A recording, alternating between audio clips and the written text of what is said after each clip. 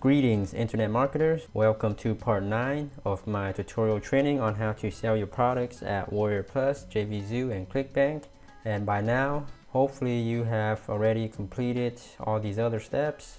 Okay, so let's get started with part 9, setting up your product listing at WarriorPlus.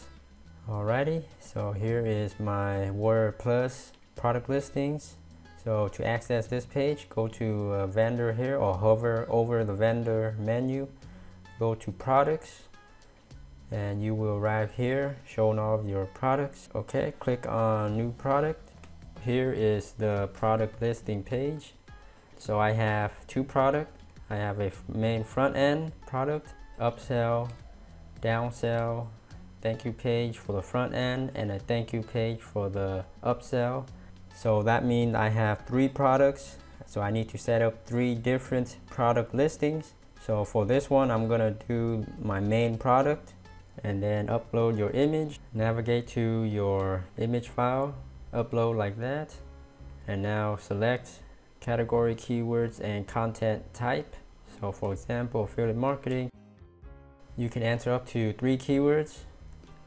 And here's a little trick I like to use for a lot of my products. If you go to Marketplace Alerts, on this page, it'll show you the most followed keywords. So these are the most popular keywords relating to products with these keywords. So WordPress is #1, and then we have Facebook, software, free, POR.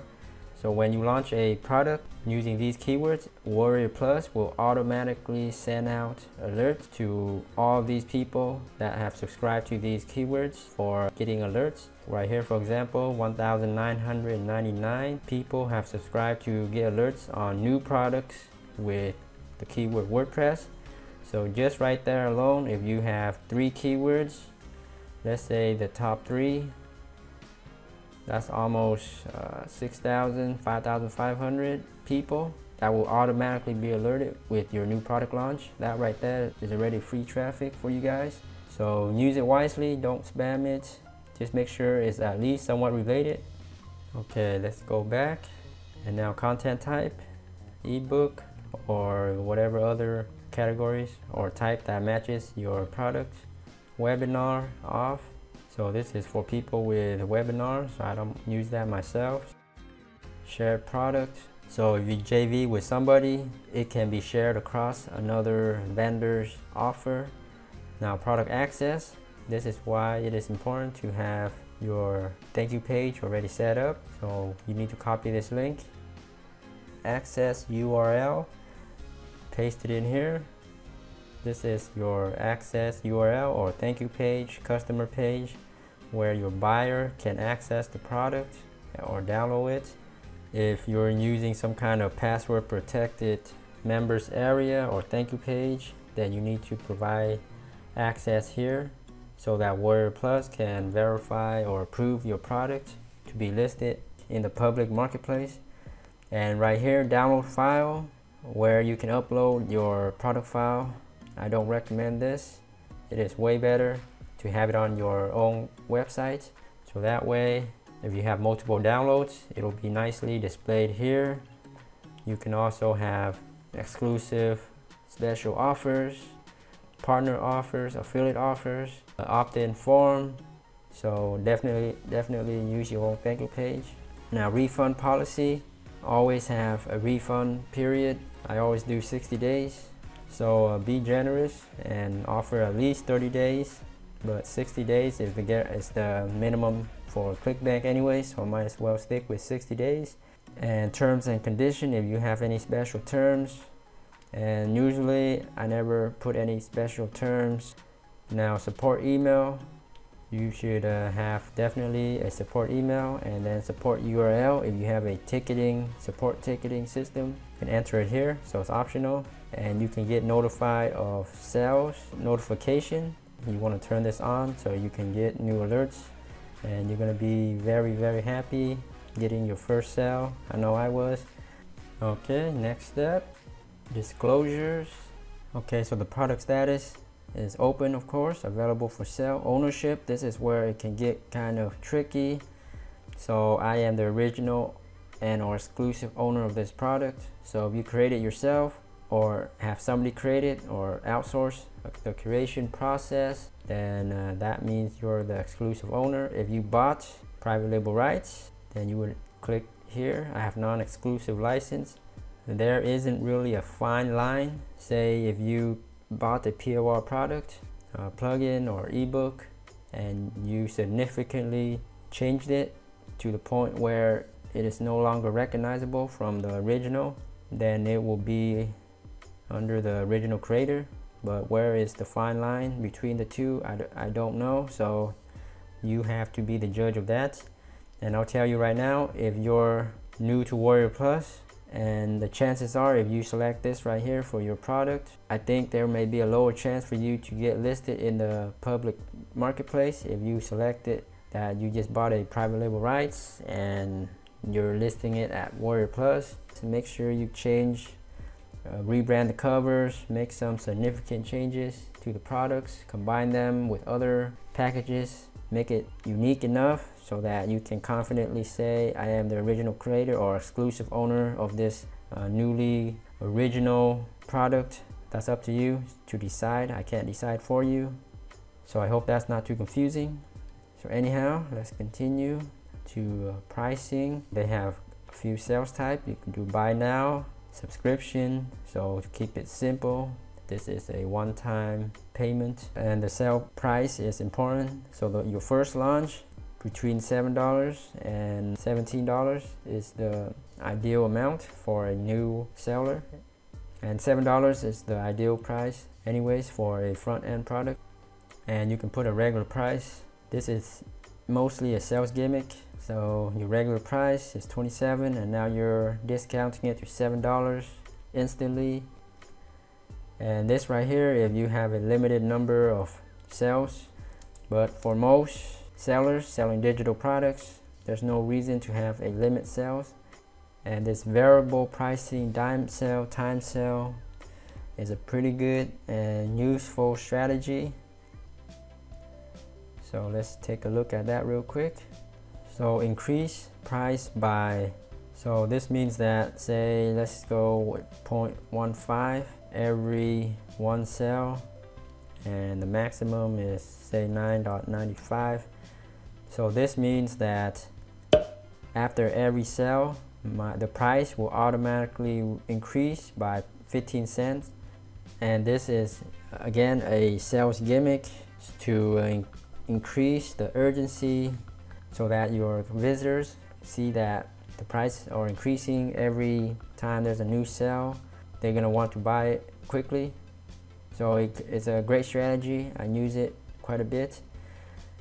And you can also try hours. So every hour or 24 hours, it's gonna increase by $1. And then you can set the start time here and then the maximum price. So after it reaches or the max price, it's not gonna increase anymore. So I use both of these strategies quite frequently. And I think the simplest one is to do the after every sale. So after every sale, increase by, let's say, 1 penny. Every one sale, increase by 1 penny. And it is optional. You do not need to turn this on. If you want to keep it simple, $7, then just leave it off. And now next, for the merchant account.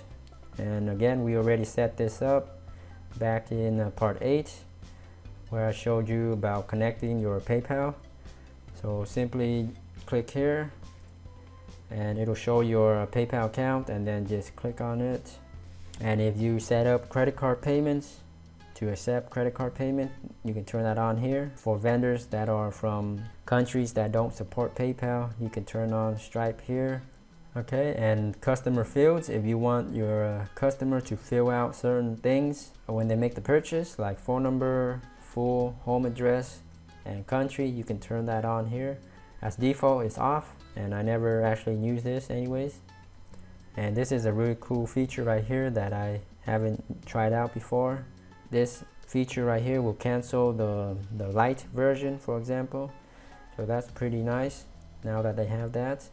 Okay, now on to affiliate options. So commission rate, let's give our affiliates and I recommend at least 75%. But if you're a new vendor, you may want to offer higher percent, especially if you sell something at low price like $1 or $2, $5. You would probably want to offer a higher percent to attract more affiliates, because if you're offering something for like $2 and then giving them say 50%, they're making $1 promoting your product. So a lot of them are not going to waste their time to make $1. So if you're selling a $5 product, give them 100%, especially if you're a new vendor selling a low price product. Give them 100% for the front end product, and then you can try to make more on the upsell products. So that's a strategy, that's up to you. And WarriorPlus commission, if you want to give them a different commission, you can do that. And I'll just give them the same WarriorPlus commission. And down here are your integrations. And again, we did this in step number 8, integrating your autoresponder and PayPal. So here, click on new connection and then select your autoresponder service. And now you can select a list from your, for example, GetResponse. And then if you want to create a new list, then you would click here and then click save. Okay, and the good news is everything's set up, at least for this product. Everything else here is optional. For this basic tutorial, you don't need to mess with those. And now let's click on save. Okay, good news, it's saved successfully. However, the product image didn't upload for some reason, so I need to try that again. So let's see if that works. Okay, so it worked this time, and it gives you a nice little summary up here. Okay, so next we need to create a separate product listing for each one of your products. So you have one main end, and then also I have an upsell here and a downsell here. And the good news about WarriorPlus is there are pretty useful features like clone product. And here you can go and create a new clone.